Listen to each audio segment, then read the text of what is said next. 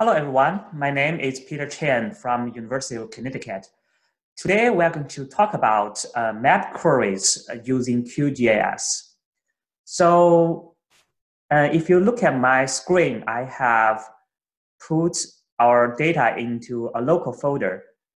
And if you look into this folder, on my desktop, we have two layers. One is interstate, and another is US states. So I'm going to load those two different layers into QGIS. So now I have my QGIS opened, and I'm going to find the data first and from the browser panel. So just expand in your work folder, and I put it under C drive, Geography 2500, and Lab 10. And so here are our two layers. And there are different ways to load the two layers. And you can either double click and OK, double click. And these two layers will be loaded into your map areas. And you may probably notice that there are no interstates on the map. This is because the interstate is below the US states layer. So I can just drag and drop and switch the order of those two layers, and you can see the interstate will be above US states. So that's our first way to load the data. Let me remove the layer first. And there are different ways to load data in QGIS.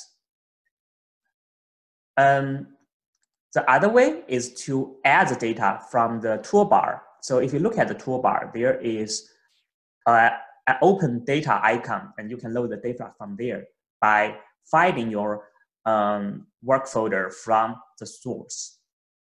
And there is another way, which is under the menu. So if you go to the layer, and you can actually add the layer, and we are adding the shapefile, which is a vector layer. So you can just click Add Layer, and it brings up the same window.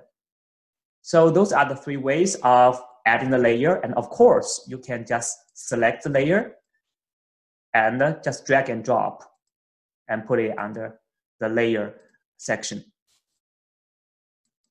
So next, let's talk about the toolbar.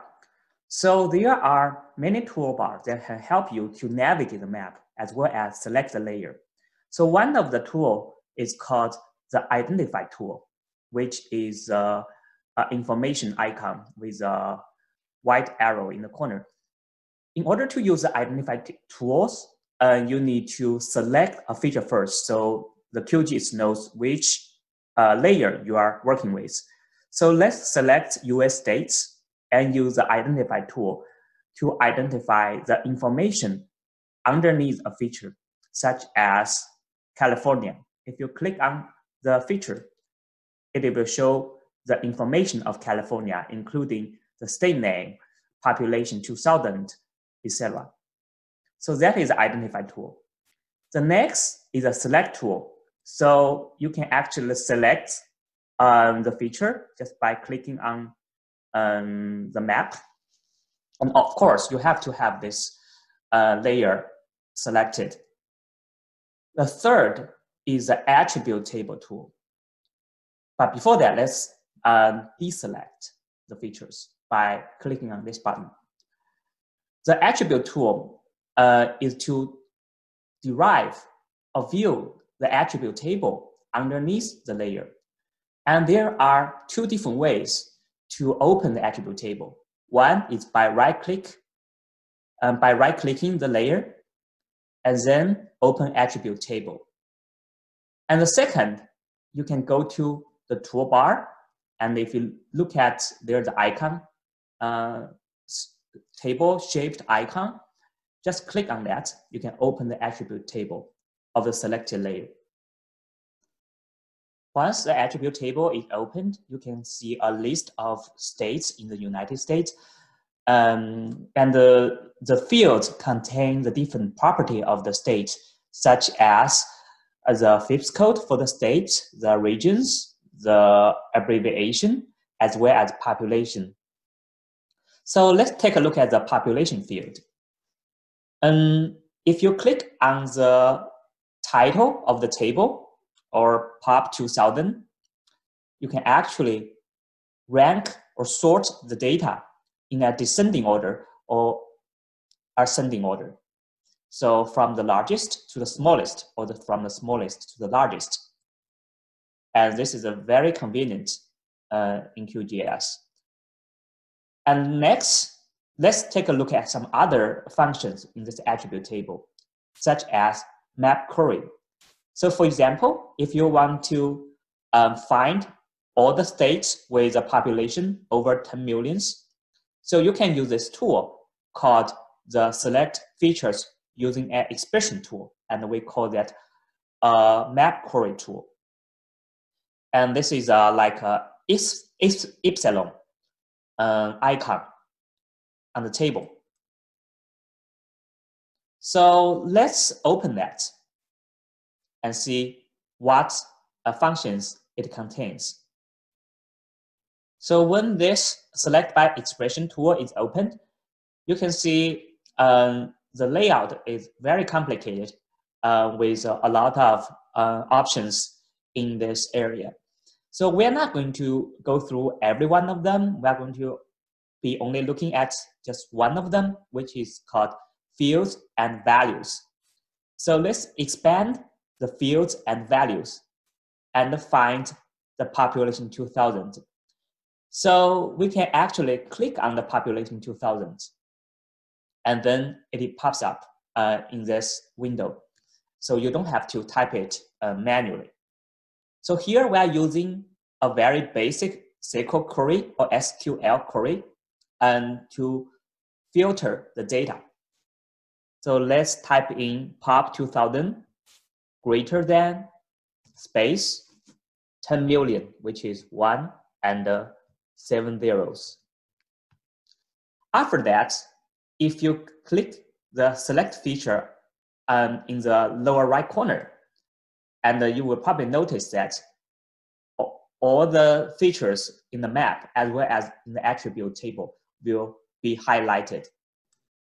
So if you close the window and return to the map display area, and you will probably see that those states with a larger population will be highlighted on the map. So let's reopen the attribute table of the US states and see what it contains in the table. And you will probably notice that there are the selected states highlighted in the attribute table as well. And if you look over the title of this table, or the attribute table, you can see it indicates how many features are there within the table, how many are filtered, and how many are selected. And if you only want to show the selected features, you can go to the lower left corner and click on the show all features and switch it to show selected features. And then only the selected features will be included in this table. And let's move to show all features and deselect. And of course, you can deselect. There's the deselect icon in the attribute table as well. And let's do another map query by combining different conditions. And this time, we're not going to go over the selection or select by expression icon in the attribute table. And there is actually the same icon under the menu. You will probably notice that there is also a select by expression tool there. So now let's add another criteria, which is a population density has to be greater than 100. And so that is a combination of two SQL queries. Let's just re-enter the first one, which is population 2000 over 1 and 7 zeros. And we need to add an operator to combine the expression. An AND operator means the result has to satisfy both conditions. And our second condition is the population density, which is a field called pop00 underscore SQMI, representing population per square mile. So let's click on that and type in greater than 100. So if we click on the select features, we can see that states satisfying both conditions will be selected. And the select by expression tool is actually more complicated than what we have done before. So you can actually combine different operators such as AND, OR, and NOT. And to refer to those conditions, you actually have to refer to other materials for forming the more complicated queries. So let's move to the next section. One question you may have is, once you have selected those features, how can we export them and save them as a separate shapefile? In order to save them as a separate shapefile, you just go to the features of interest or the layer of interest, right-click, and then find export, and then you can save the selected features as a separate layer. So just click and the window will pop up. So we need to first set up the path by clicking on the three dots besides the file name.